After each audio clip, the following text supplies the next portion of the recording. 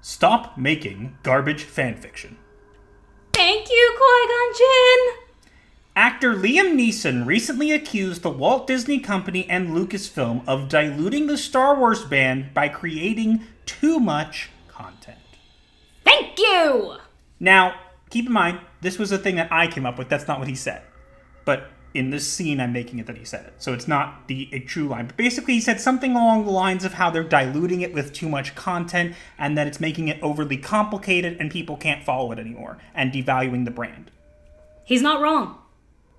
I really liked Liam Neeson in The Phantom Menace. I think he's one of the best, Jedi mentor figures that we've gotten. Absolutely. Qui-Gon Jinn is an amazing character.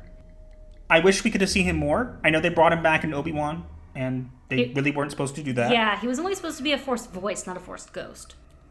He's right. There's nothing else to really say. He's right. This is the problem that's facing Disney, is they're diluting their brand, trying to accomplish branching out into multiple markets at the same time. Star Wars is in the theme parks, Disney Plus, movie theaters. That's the problem. They were doing well when they were focused on one area. They're branching out too much, and then they make this content, and it's subpar at best. My dad put it the best. My dad said that he watched Obi-Wan, and he enjoyed it. Why? Because he just wanted to see some laser battles. And guess what? It literally is. He said it was a Star Wars-like show set in a Star Wars-like galaxy. That's not actually Star Wars. Wow.